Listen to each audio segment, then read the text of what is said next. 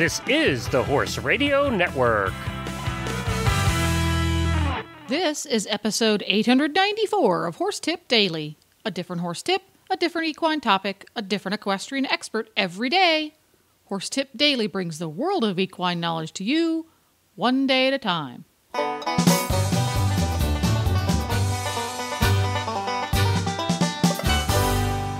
Greetings, horse people. Coach Jen here, and thanks for tuning in to Horse Tip Daily. Today's tip is an excerpt from thehorse.com's weekly horse health report on horses in the morning. The Hit'em crew is joined by thehorse.com digital editor Christy West and Dr. Jones to talk about regenerative medicine, along with a co-host quiz afterwards. How will Glenn fare? We'll find out right after this from equestriancollections.com. Hi, Glenn here with the Horse Radio Network, and I am with Debbie from Equestrian Collections with Equestrian Collections Product of the Week. As your listeners know, I love half chaps, but I have come across some really super ones. They're the Tread Step Liberty half chaps. They come in two forms. They come in a side zip and a back zip. The back zip is so it looks even more like a tall boot. The side zip is because it's a little more convenient and maybe a little bit easier to zip up. The way these things work is that part of it is the full grain leather. It looks just like a tall boot. And then the inside is sort of a stretchy suede so that this thing molds to your foot. Now, I will tell you with all the Tread Step products, which are absolutely phenomenal products, TreadStep expects these to feel tight. When you put these on, in fact, they tell you the first couple times you put tall boots or half chaps on, you should have a helper because it will be that tight as you zip yourself into them. But after about the first 2, maybe 3 times, they will have molded to your leg or foot, and you can zip them up yourself, and they will just look fabulous. I wore these on a trail ride, and I absolutely loved them. They're not summer chaps, so this is the time of year to be looking to get something like this that you can wear all the time, schooling or wherever you would wear a half chap, and have it look like a tall boot. These things, I can't even tell you how wonderful they are. And the sizes are very, they fit a lot of different people, and you can take a look. There's a ton of sizes. They go all the way up to 17-inch calf with a 16. They're just amazing. So now, I do have a question. A lot of the complaints I've had with half chaps over the years, not Tread Step, but with half chaps in general, is they have crappy, cheap zippers. So when I first put this thing on and they were here and showed us these chaps, I said the same thing because as they were saying, you need 2 people to zip them up, and I'm like, oh my gosh, the zipper's going to go. These are fabulous zippers. It took 2 people to get me in it the first time, and I kept thinking this zipper's going to break. Did not break. It's absolutely these they are not inexpensive. They're $120, $119.95, but everything in here is quality. So don't worry about the zippers on the Tread Step half chaps or boots or anything like that. They have top of the line. Very good, and you can find it by going to equestriancollections.com and searching for Tread Step Liberty half chaps, and they'll pop up. And of course, this is a terrific Christmas gift idea as well. It is, and especially look at these sizes because it's not easy to find this quality half chaps in some of the sizes that they offer. EquestrianCollections.com.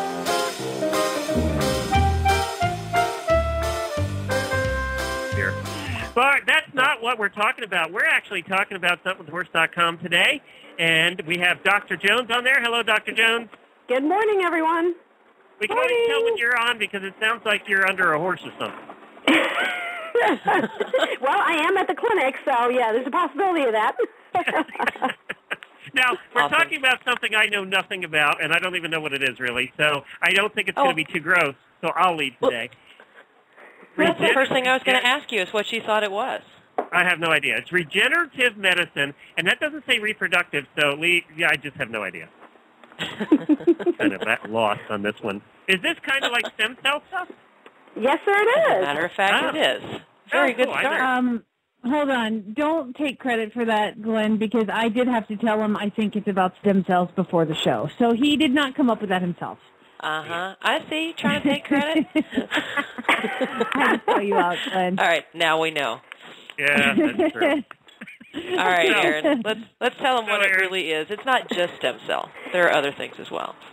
Right. There's it's the new wave and the new medicine that veterinarians and human world are attempting to treat diseases and problems in people and horses and dogs and cats. There's stem cell, there's IRAP, and there's PRP. PRP we were hearing about many, many years ago, and stem cells a little bit too. But what they are is PRP is the initials for plasma-rich protein, and IRAP is interleukin receptor antagonist protein. I know that's a mouthful. And the stem cell is, of course, they're adult stem cells. Embryonic. We're not killing baby foals.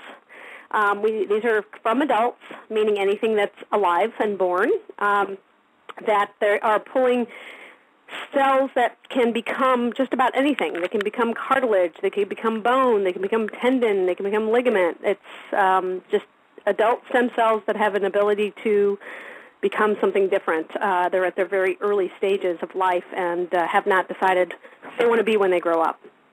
Okay. And now, what is it advanced? See, I didn't think I knew that it was advanced enough that they're actually using it in everyday medicine with horses. Are they? I just did 2 of them yesterday. If you want to call it everyday medicine, I'm a general practitioner, and I actually harvested, is what it's called, harvested, just like you would harvest the wheat in the field. Harvested fat-derived stem cells yesterday, and they went off in a little shipping package to the company for them to process those stem cells out of there for me and send me back 2 nice little syringes, one for each horse, to inject into a core lesion of their ligaments. And what will that do for these horses? This is a perfect case study. Sorry about this, Christy. I hijacked it. But no, go for it. These horses have ligament damage. They each have a core lesion. In fact, it's the same leg and same ligament. And they will have these stem cells put right in the center of the core lesion so it doesn't scar in with scar tissue, because that's how the horse's ligaments heal. It will actually regenerate new ligament cells in order to make it a stronger and better healing. How long will that take? It's horse-dependent and size of the lesion dependent. But we've said in the past 6 to 12 months of hand walking, rehab, shockwave, maybe riding at a walk, ponying the horse, things like that for your average doing rehab on the horse to bring them back from a ligament or tendon injury. Now we're saying it's much shorter. 6 months is probably the longest, unless it's a really bad tear, for them to come back to work. So you're getting a quicker heal with better cells. You know, we were talking about me sitting in Captain Kirk's chair, and this is sort of like they used to do in Star Trek with the little thingy to make it all get better. Exactly. It really is, and the idea behind healing something that generates, I'll say original type of tissue is that the scar tissue that forms when something heals, it's just like a scar you might see on your skin. A lot of time that scar will draw down a little bit. It'll be a little bit tighter, and it's more prone to re-injury. So if you're able to actually regenerate a proper tendon and ligament tissue, then that's going to be a lot less likely to become re-injured later. The other thing you want to think about is it's the horse's own cells trying to heal itself. Now, PRP and IRAP is the same idea. They're not cells, they're proteins, and there's proteins that are in their blood. PRP and IRAP is the process, and I can go through that process real quick. It's a process of taking blood from the horse. In IRAP, they have a syringe, and a very famous orthopedic surgeon, equine orthopedic surgeon, says there's little magic beads in there. I won't say his name, Dr. Bramlage. Anyway, you incubate that syringe that has these magic beads in them and for 24 hours. Then you spin down the blood, and you only draw off the proteins off the top, and you use those to inject the lesions. And that actually decreases the inflammatory response. The PRP is you collect the blood from the horse and a syringe as well. It doesn't have magic beads, though. And you spin it down, and you drop the proteins off the top. And you can do that one stall side. There's no 24-hour wait, and inject it into the lesion. And it's the proteins fighting against the inflammation of its own body. It's just a concentrated amount of proteins where we do have those floating through our body, and that's what dumps into any site that gets injured to fight the anti-inflammatory side of it. But this way we can concentrate them, get more power punch in one area that's needed or necessary to help fight the inflammation. So IREP and PRP we were using for quite some time for tendons and ligaments, also in joints. And now they're using them in conjunction with stem cells a lot of times to calm down the inflammation and then let the stem cells do their job of creating.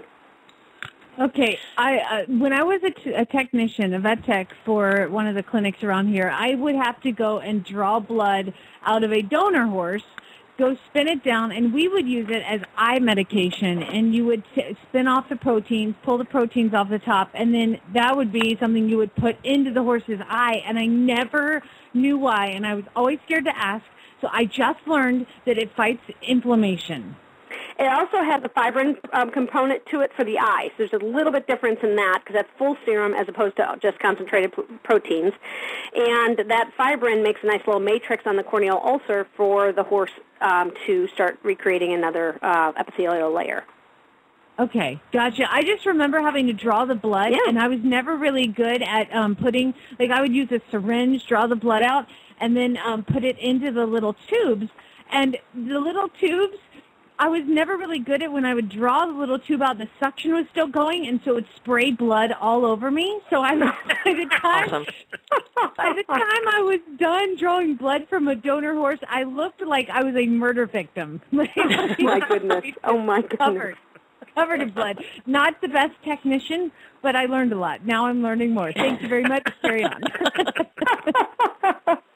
And the owners really love it when you walk their horses back looking like that, right? Oh, my God. Then you go into 7-Eleven to get a Coke or something like that, and people are wondering who you butchered down the road. Exactly. We're just butchering, sheep. I don't know.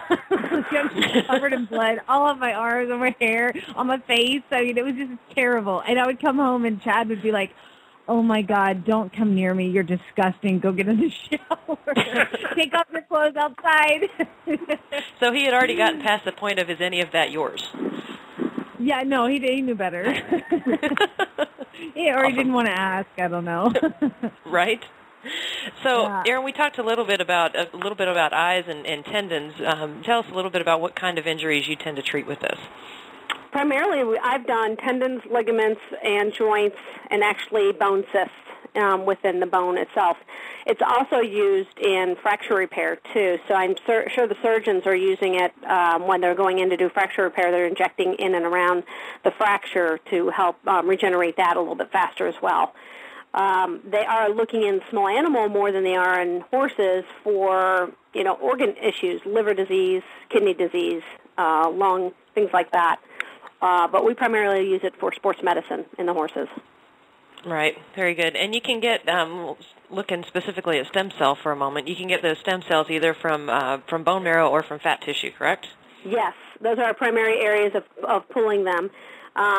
Both are easy to access. I don't do the bone marrow one necessarily. That definitely requires a trip to my clinic or a clinic. You want a nice sterile and controlled environment for something like that. The fat ones you could do on-site at the farm type thing. And there's just always a pocket of fat you can find in a horse. So right. For me, that's just an easier one to take. Now, there are those that feel fat-derived is better, and there's those that feel that bone marrow is better, but there's no scientific studies. One is better than the other at this point. Okay, so where on the horse do you tend to harvest this? I'm sure Glenn wants to know. Yes, I was curious, actually. Well, let's see. Let's throw this out to where is, when you're doing your fat scale of 1 to 9, your body condition score for your horse, where does the fat deposit on those horses that tend to be 9s that are having metabolic issues that shouldn't be so fat? There's 3 areas. You're asking me where they are? Yeah. Okay, the top of the neck. Crusty neck, the crusty neck, the butt, and on the top, I would say the top of the back. Well, behind the shoulder, there's a little pocket of fat right behind the shoulder blade. So, yeah, very good, very good. Well, on the butt means right around the tail head, and that's where we harvest it from. So you make it just a small incision, and we just pull fat from around the tail head. I would be happy to volunteer some fat. You want to just go ahead and just nick at my love handles. Go ahead and suck out as much as you want. You're free to use that. I was just going to say, my fat deposits are in similar places. Yeah. Now, you have a crusty neck, Glenn? For those that are interested, I do want to throw out that they are starting to bank cord blood for foals. And there are some people that are taking them up on it. There's only a few places that do it, and I do not know those off the top of my head. I have them listed because I did have a client ask me about 6 years ago if they could bank cord blood off of their foal that was going to foal. And I said, no, we don't do that. I know they do it in the human world, but we don't do it in horses. But they are doing it now. Whether they've used those embryonic cells from the cord blood or not, I don't know of anybody who's done that yet. All right, so I have a question on that now. We're getting gross anyway. Who cares? So do you take that as a vet if you're delivering the baby right there, or do you actually send the whole thing off? You can take that as a vet in certain packages that they send you, or they can just store it and send the whole thing off as well.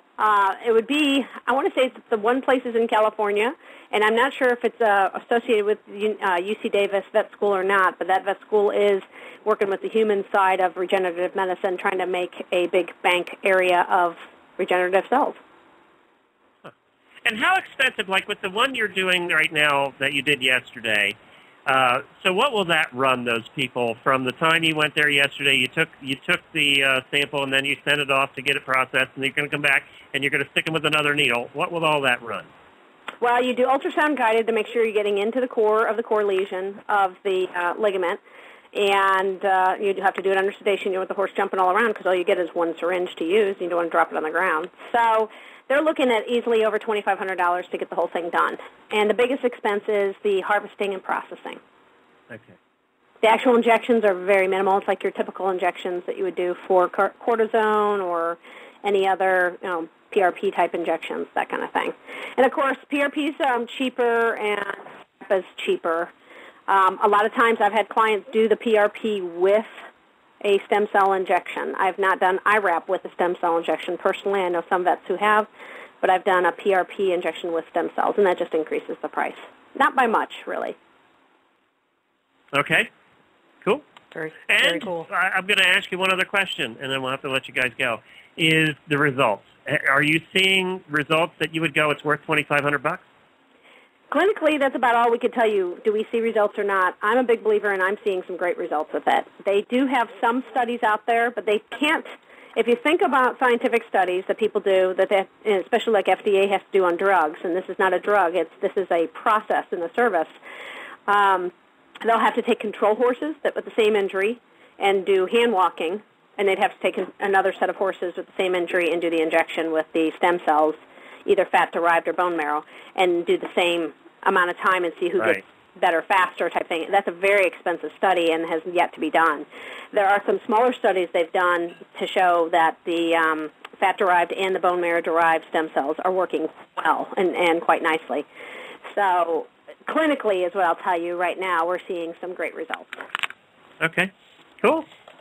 Very good. I want to let you know, too, that there's obviously, as usual, more information on this on thehorse.com. You can get on there and either search regenerative medicine or stem cell therapy if that's more what you're interested in, or IRAP or PRP. So veterinarians are still holding a number of conferences about it to learn more about it and disseminate the information that they are learning. So we've got quite a bit of that on thehorse.com. I got to thank you, too. You do a terrific job of coming on here and making things simple. And that's, and that's so hard to do when you're a veterinarian or when you're talking about some of these topics, but you do a great job. And I just wanted to thank you and tell you that it's appreciated, and I'm sure that people are learning a ton. Well thank you for super. Giving us the opportunity. Yeah, my pleasure. I know you're not used to me complimenting you. I'm usually just throwing up. But today wasn't too bad, so I could get it in today. See, that was how I got it in. That's thehorse.com and it is Florida Equine, Florida spelled out, FloridaEquine.com. I hope it's done by the end of this week, or else. Okay. Good luck. All right. Thank you, guys. Appreciate it. We'll talk to you next week. Take care. Thank you. Take care. Bye. Well, there you go.